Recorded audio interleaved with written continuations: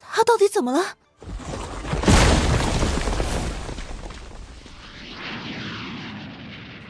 这是先天八品，踏空而行。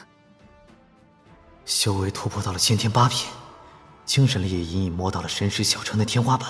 三位老前辈给我的助力实在太大了。等等，这是天人之气。破境修行之道，绝、黄、地、天、圣。上一世我所成就的最高境界地势境巅峰，便已是地星人类所能达到的极限。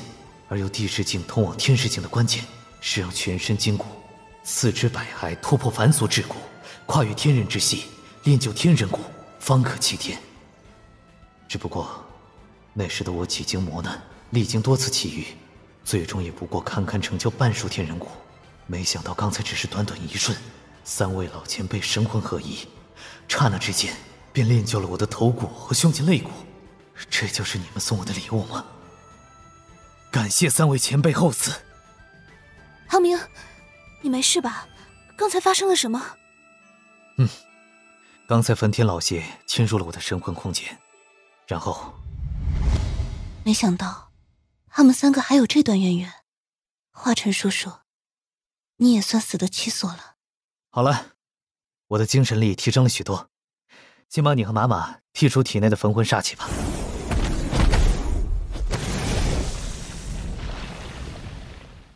接下来我们怎么出去？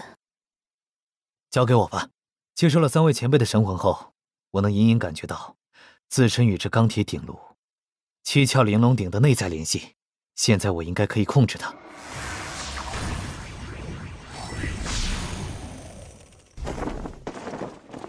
这药炉鼎怎么办？先藏起来吧，说不定以后有用。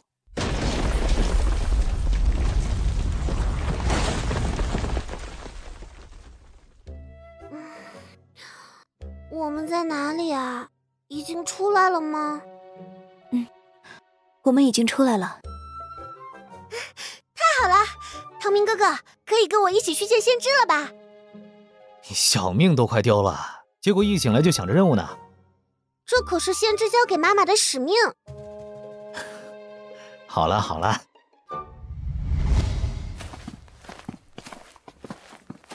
太好了，前面就是光明树海了，从这里进去就是我们树精灵的地界了，我们快走吧。等等，虽然已经有了易容丹，但是没有树精灵的服饰的话，还是没办法完全伪装啊。这个交给我吧。哇，灵素姐姐，你居然能模仿我们树精灵的智者施展幕布编织术。这衣服很轻啊，还很透气。那当然啦，这可是我们木精灵琢磨了多年的织衣术，是我和灵素姐姐一起弄出来的。妈妈真厉害。哼哼。哇，灵素姐姐好美啊！不像唐明哥哥身上硬邦邦的，跟黄昏骑士团里的叔叔们一样。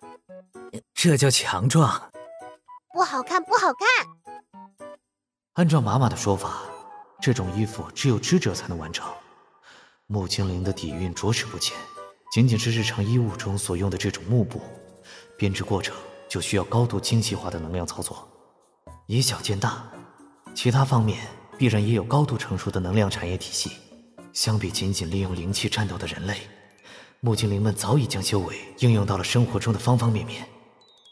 令素，这幕布编织的手法对我们人类修士而言难度如何？上手很困难。是吗？可我看你相当娴熟啊。做手术时缝人缝习惯了。缝人？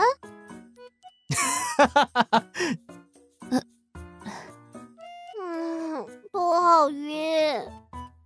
你本来身体就弱，之前还被焚魂煞气所侵蚀，虽然表面伤口已经好了，但神魂伤痕可没那么快就治愈。到了光明树海，那位先知也许会有办法，并且他肯定能搜索到翠星上灵犀子的下落。我们走吧。这是易容丹。你们跟着我，只要跟着小精灵的指引，就不会被其他人发现。这些小精灵是光明树林的半生族群，是一种集群生物，看上去分为一个个小型个体，实则所有小精灵都是属于灵后的眷者，使用精神网络连接，共享信息与感官。原来如此，没想到灵座除了金善医术以外，对翠星也这般了解。唐明哥哥，灵素姐姐，注意了，那些碧绿色的植被绝对不要踩，会触发防护机关。这些都是为了防备鸟人族而设置的。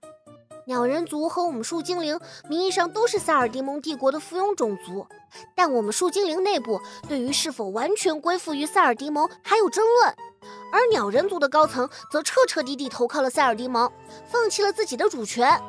他们一直以来都想将我们吞并，而塞尔迪蒙也是睁一只眼闭一只眼。如果不是古陆东海的阻隔，我们说不定早就沦陷了。一群坏人！我不是故意的。